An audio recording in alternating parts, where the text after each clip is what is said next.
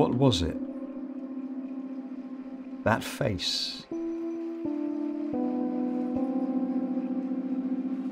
That face the airman saw one dawn flight at the height of war. Solemn in the water's glass far below, framed by reed and alder cars. Wreathed in mist at first light. Was its mouth the wake an otter cut? Did perch and pike break surface and make the round pupils of its sight?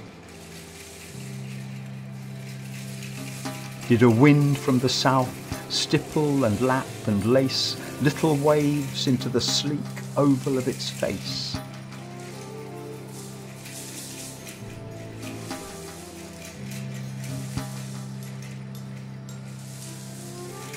Did these things meet in that split moment, seen by those airmen from their cockpits in dawn lights of 1916?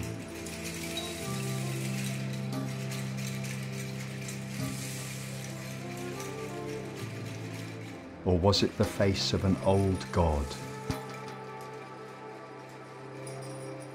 Of death and birth, of mud and bud and wood, of sap and bone and blood, keeping its long measure of the night and the waxing light.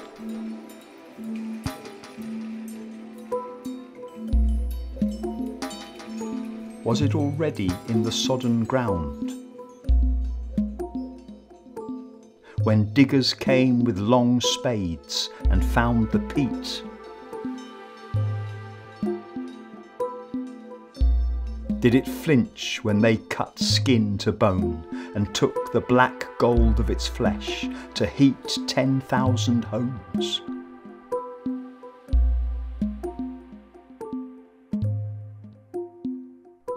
Did it bask in the glory years, when each thought was water crystal clear and countless eels writhed in its deeps? And stickleback, rudd, tench, darted, raced, and with a consciousness behind its face. When bittern, heron, goose, kingfisher and swan were its shifting mood, its speech and song, where did it go, that face? In the dark days, when toxic seep took hold, and algae clouded every thought, and life irrepressible grew weary and old, and the eels disappeared.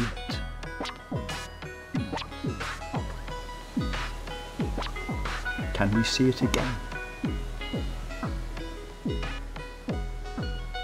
Today, as the waters clear, and the old denizens of Broad and Fen cautiously come close again. And where will it be?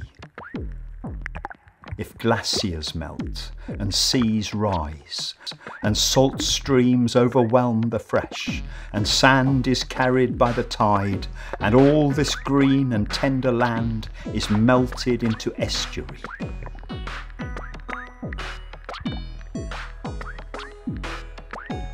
But let's not talk of what has been, what's yet to come.